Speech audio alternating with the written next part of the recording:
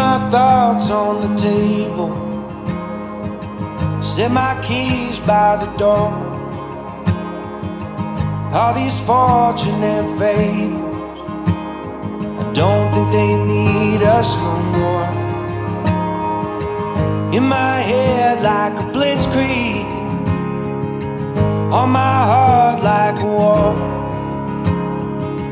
Coming back for your heart now, 'cause this one ain't mine anymore. Hannah, we have so many fun memories together. You have always been so dependable, hardworking, and caring.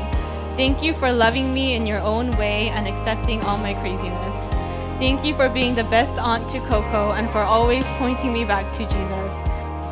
From a song that I've known all along, can you take the islands, just pulling apart the waves as I fall into your arms, tearing up roses as daylight approaches, just hoping to be what you want. At first, I wasn't really Team David, but over the last couple months, I have realized you are exactly who she needed.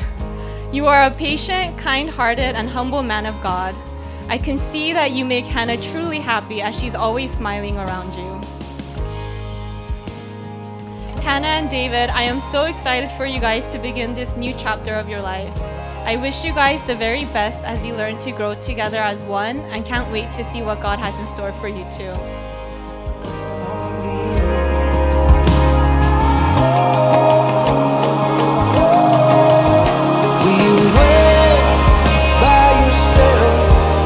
Like an angel in white on the way, and you'll be like a door, straight from a song that I've known all along.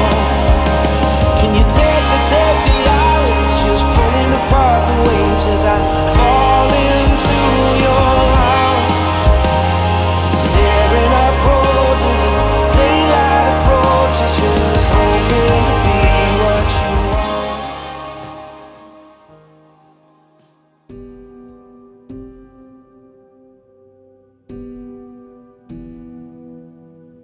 That is, David and Hannah, when you serve one another in humility, when you think of the needs of your spouse first, those around you, your family, your friends, your church family, they'll praise God. They'll praise Christ. David, we were sitting in a park when I told you words have power. I remember at that moment you uttered, "Marry me, Hannah, marry me." Over our relationship, you've seen my good, and you've definitely seen my ugly, and you've extended grace to me. In the midst of my brokenness, gently praying with me, or giving me phone calls early morning before work to read scripture and remind me of God's unwavering truths. Thank you for loving me in a way that exemplifies Christ and for pointing me to seek what really matters. You challenge me to strive forward in so many ways. Today, through God's grace, before our church family, and friends, I commit to loving the man you will become.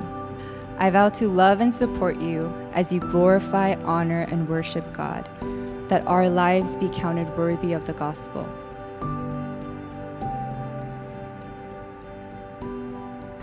You often tell me my humor is one of the many reasons why you love me. But I promise you this, the jokes will get old fast. Today, as I become your husband, I vow to look after your needs before my own, to swallow my pride when I'm wrong, and when trials and difficulties are too much for us to handle on our own, I promise to seek counsel and advice from our community and to prayerfully lead our family. I vow to be sweeter and sweeter to you as each day goes by, to grow in kindness, be eternally faithful, and to forever love you like Christ loves the church. To be completely honest, I don't know or comprehend what I'm signing myself up for, but I believe in the promise of sanctification that our good Father promises us. And I know that my vow is backed by a guarantor who will never fail us or forsake us. So today I make these vows to you before our families, friends, and before God Himself. And with all of their support, I will keep them all the days of our lives. So help me God. Well, it is my great privilege and honor to present to you for the very first time, Mr. and Mrs. David Parr.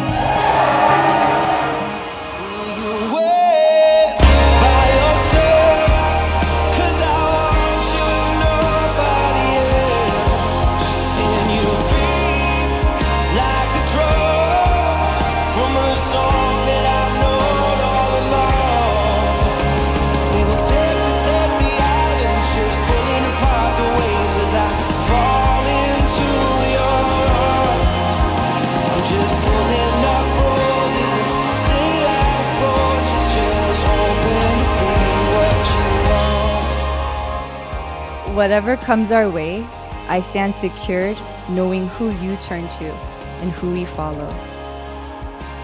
I can't wait for the adventures we will go on with the Lord together as one until He returns or calls us home.